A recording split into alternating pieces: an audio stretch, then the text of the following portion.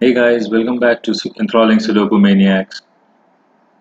Slowly, with your support, we have been increasing our subscriber base. So, thank you all for the support and patronage. And with your support, we have been able to churn out more content for you and much more frequently than before. So, if you're not already subscribed to the channel, I do suggest that you do that right away and click on the bell icon so that you are notified of new content as and when we upload it. So coming to today's puzzle, I thought today we are going to have a look at a diagonal Sudoku. I know we have never touched a diagonal Sudoku before, touched upon rather, sorry. We have never touched upon a diagonal Sudoku before.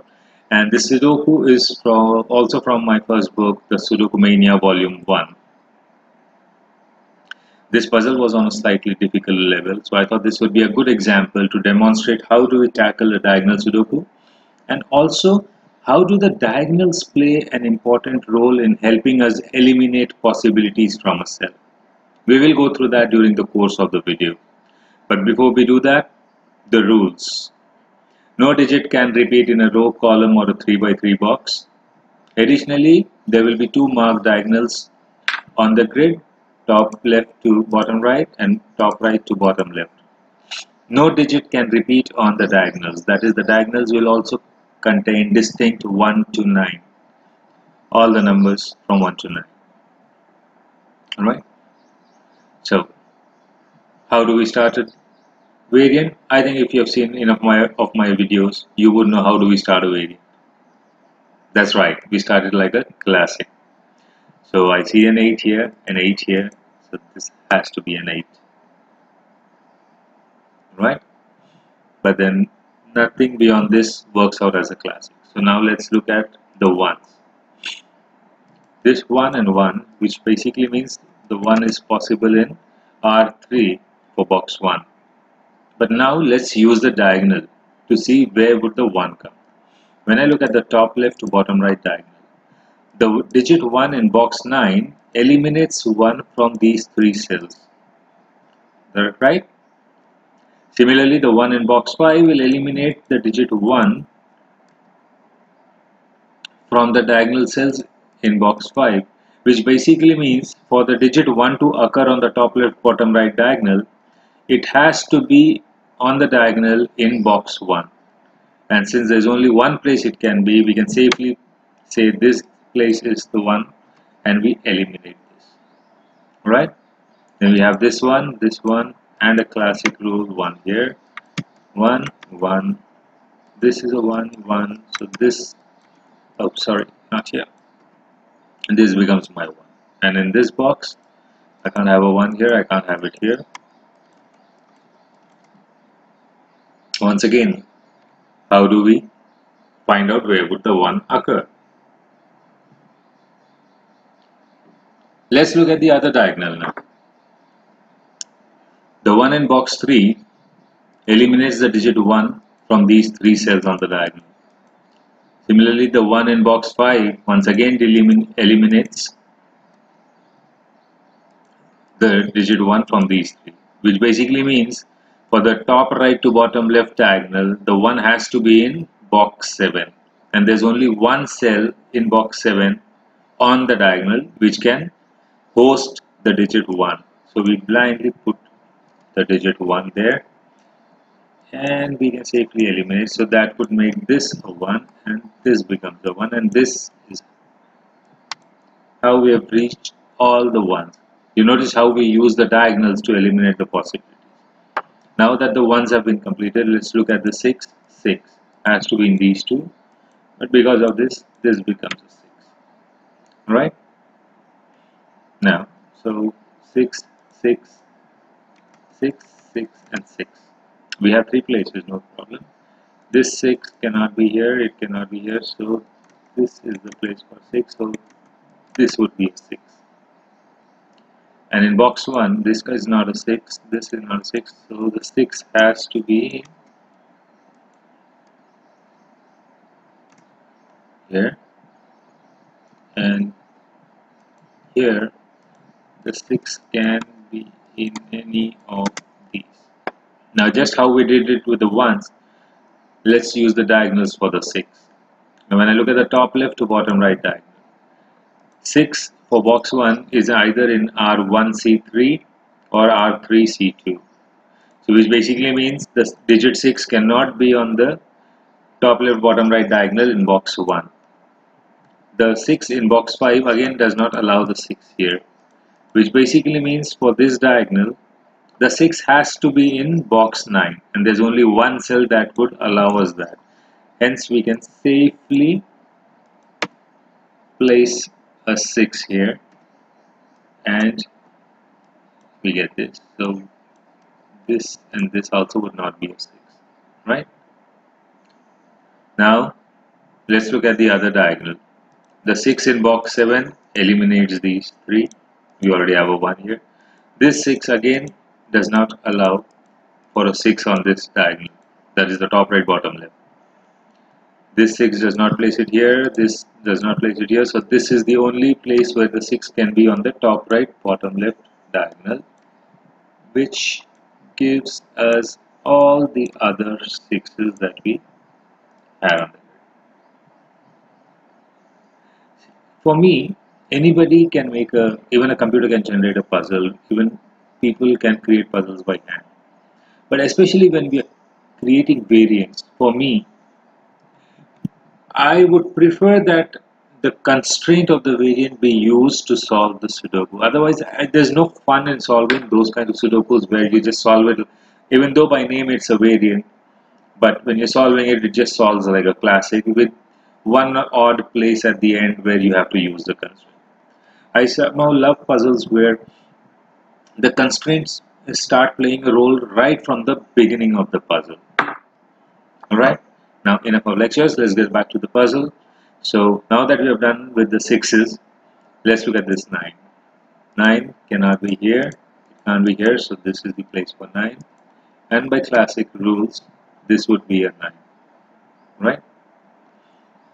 So in this box, 9 has to be in these two. So that would make this a 9. Alright? Now we have too many places where the digit 9 can be. But once again, let's use the top left to the bottom right diagonal. The 9 cannot be on the diagonal in box 1. It cannot be in box 9. So the only place the digit 9 can be on the diagonal is either here or here, because this 9, it does not allow a 9 in R5C5. Right? Now what? Now we go to the other diagonal, like always.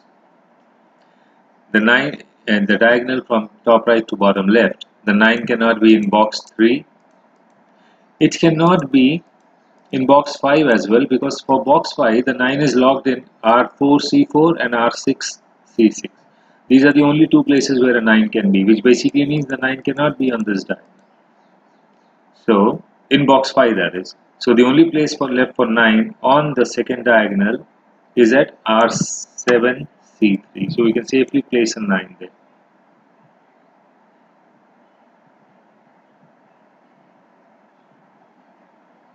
Right?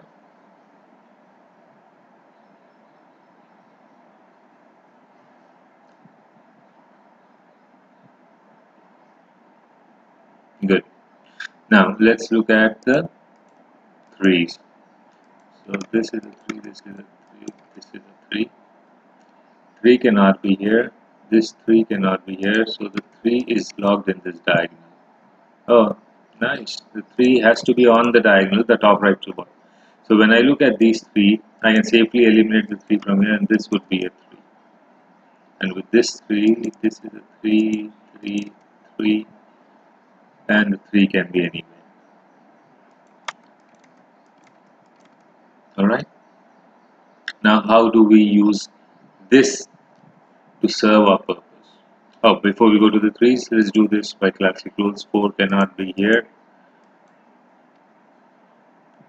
It be here, so this becomes a 2727 and a 5. Alright, this would be a 28, 28, 284, 284. Alright, now coming back to the 3's. How do we use this positioning of the 3's to locate the next number? Once again, we run to our helper, which is the diagonal. Let's look at the top left to bottom right diagonal. The 3 cannot be in box 1, right? In box 5, there's only one place. And in box 9, there's only one place on the diagonal where the 3 can be. So in all, when I look at the top left to bottom right diagonal, there are only two places. How do we use this? Now I'll circle these two cells, alright? And let's look at cells which are common to both or buddy to both these. Basically what I'm trying to say is cells which can be seen by both these cells. So for example, the junction point, I'll mark this and this, because this cell R8C5 is in the same column as R5C5 and the same row as R8C8. Similarly, this 3 is in the same row with R5C5 and R8C8. How does that help us? What it says is, especially when there are only two places on a diagonal for a digit where it can occur, that digit cannot repeat on the buddy cells. That is, if this is a 3 or this is a 3, the 3 cannot be in these two. Now you may ask me how and why. So let's look at it the other way. If this was a 3, right? And since this is in the same column as R5C5 and the same row as R8C8, it would eliminate the 3 from both these cells. And if that were to happen, there would be no place on the top left, bottom right diagonal for the digit 3 to be placed. Right? Similarly, if the 3 was supposed to be in R5C8, it would again eliminate this 3 because it's in the same row. And it would eliminate this 3 also because it's in the same row. And this is a very nice and important trick that you can always use when you're solving a diagonal sudoku. So having used this, since you have eliminated 3 from here, the 3 for box 8 is locked in column 6. If the 3 is locked here, this cannot be a 3 for me. So in the top right to bottom left diagonal, there's only one place where a digit 3 can occur, and that would be here. And once we have this 3, obviously it will open up a lot of options. This becomes a 3, so this becomes a 3, this becomes a 3, and this becomes a 3. And that one single step helped us fill all the 3's in the gray. Right? So now let's use the 7s. 7 is here. So the 7s have to be here, right? Which basically means, well, again top left to bottom right, the 7 cannot be in these two. It's not here. So the only place for 7 has to be with the 9s. Is that correct? So this becomes a 7-9 pair for me. Correct? And this 5 cannot be on the diagonals, so this has to be a 5, which makes this a 2-4 pair. Good? So now when I look at this diagonal, I have a 1, I have a 2, I have a 3 and a 4 and 5, 6. 7 and 8 are the only missing digits. And 7 in this box, so this has to be an 8. This becomes a 7, so I make this as my 2-8 pair. This becomes a 7 and this is a 7, so this would be a 4-5 and a 4-5. Alright?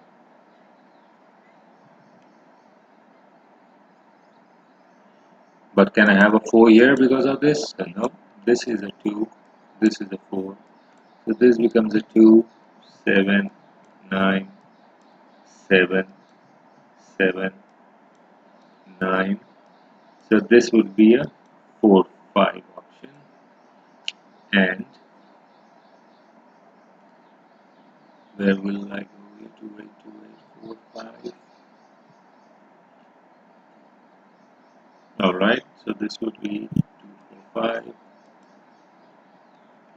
5. So this also would be 7. This is a 2, 5. This is a 2, 5. Goes to here 9, 8, 7, 6. 5 is possible. 4, 3, 2. 2, 5, 8. Alright, we get another pair here. 2, 5. So I can safely eliminate the 2 and 5 because the pair is logged in R2 and R4. So this is a 4, this is a 5, this becomes a 2, 4, 5, 5, 4. And now that we have got the 5 on the diagonal, we know for sure this has to be a 2, 5, 2, 2, 8. This has to be 2 and an 8, right? But with this 2, this is a 2, 8. So 8 cannot be here and 2 cannot be there. So this has to be 4,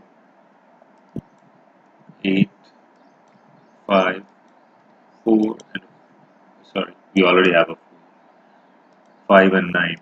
So 9 and 5, 9, 2, 8, and 8. And that was how this was supposed to be solved. This is one of my favorite puzzles because I simply love the way in every step the diagonal had to be used in order to find a place for a digit or eliminate the possibilities. I hope you enjoyed the Sudoku as much as I did. If you did so, please like the video, share it with your friends and family, let them know about it. And if you have any feedback, sorry, if you have any feedback for us, do let us know through comments or personal messages. And once again, if you have not subscribed to the channel, please do go ahead and subscribe to it and ring the bell icons so that you are notified. So till the next time, happy solving!